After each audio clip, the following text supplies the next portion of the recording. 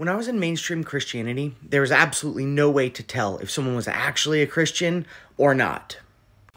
Because the only criteria in mainstream Christianity basically is professing Jesus' name as your Lord.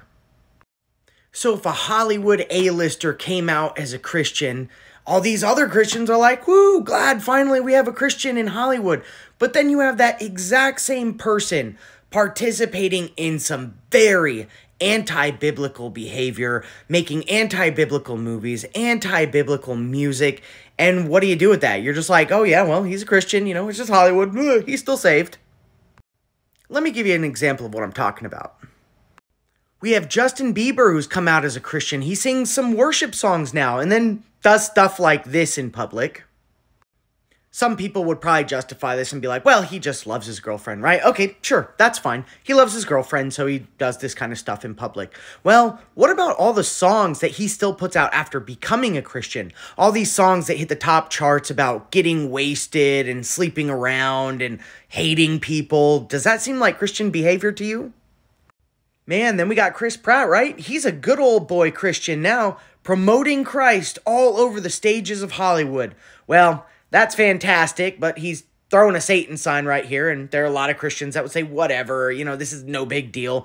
Fine, he still makes a ton of movies with anti-biblical principles in them. Then we got people like Joe Biden, all these famous politicians, right? He's a Catholic, he believes in Jesus. Maybe he shouldn't be rubbing elbows with a known leader of the KKK. Oh, I'm sure this KKK guy's just retired. He's probably a Christian too now, right? I mean, you should know. There should be a red flag in your mind with people like this, and there's just not with most mainstream Christians, and I don't get it. Then you got megachurch pastors like Joel Osteen rubbing elbows with Lil Nas. This guy did a music video where he was making out and giving a lap dance to Satan. And you think this is okay for a Christian pastor to do? And it's all over, even with Christian bands, like A-list Christian bands. There was one man that came out as being gay as a Christian band leader, and the whole world was like, woo, we still love you, whatever, we accept you. He left his family and his kids to become gay. And there's bands like Hillsong, where the women in that band are promoting young Christian women to dress provocatively. And you still sit around and think that these people are Christian. This is chapter 96 in the book of 1 Enoch. Woe unto you, you sinners, for your riches make you appear like the righteous, but your heart convicts you of being sinners. And this fact shall be a testimony against you for a memorial of all your evil deeds. Sounds right on the money to me. Just because someone's rich and donates a lot of their money to good charities or helping the community in the name of Jesus, it most certainly does not make them a good person. And it most certainly does not make them a true Christian. And that's unfortunately what we have in mainstream doctrine. Christians cannot tell other Christians from non-Christians, or people masquerading as Christian, because your doctrine has dumbed it down so much that anybody says, Jesus is my Lord, you guys are like, oh, great, he's a Christian. And this is because you went to a church that taught you unbiblical things. They didn't teach you what the Bible actually says in situations like this. I could make a video hours long going through all the verses in the Bible that tell you how to spot a real Christian from a fake one.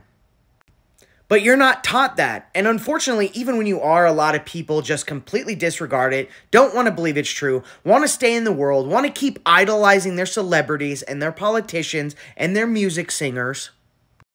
And it's just really, really sad. But like I said a second ago, I don't have nearly enough time to go through all these verses. Instead, I'm going to encourage you to read your Bible, acknowledge what it says, and start purging out these idols that you have that are clearly not real Christians. For anybody watching this video that doesn't know, I'm a Torah observer. I believe that Christ taught us the laws of God, and that is our responsibility to be set apart from the world, to walk the way that Christ did. And when you step into this truth, you start to understand all the things that we were taught that are just not true and unbiblical. And you start to dig deeper and deeper and deeper, and you start to find the true names, the names that weren't transliterated and made up centuries after our real Messiah, Yeshua HaMashiach, lived. And don't get me wrong, I am not picky about the name. I still say Jesus. I preach Jesus to people, but I know it's not his real name, and I am outspoken about that.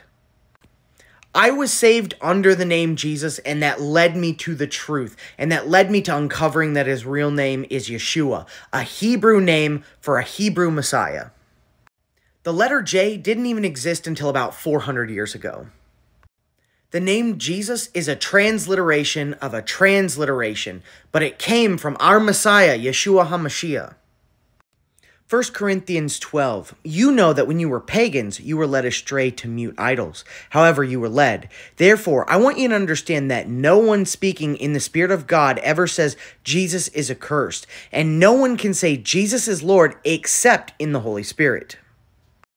I have seen many, many people that I do not believe actually has the Holy Spirit say Jesus is Lord. Unless all these people participating in known, actual satanic rituals have the Holy Spirit. Let's read this in a more Hebrew version of the Bible. You know that when you were pagans, you were enticed by idols that cannot speak, and you got led astray. Therefore, I make known to you that no one speaking by the Ruach Elohim says Yeshua is cursed, and no one can say Yeshua is Lord except by the Ruach HaKodesh.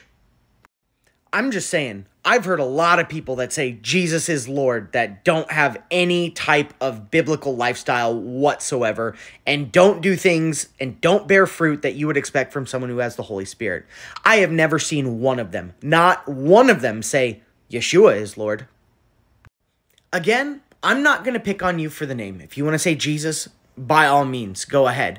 I personally, in my personal life, say Yeshua as often as humanly possible. And then on a lot of videos, because my target audience is Christian, I say Jesus. So if you say Jesus, I'm not going to knock you. We're all at different points on our walk.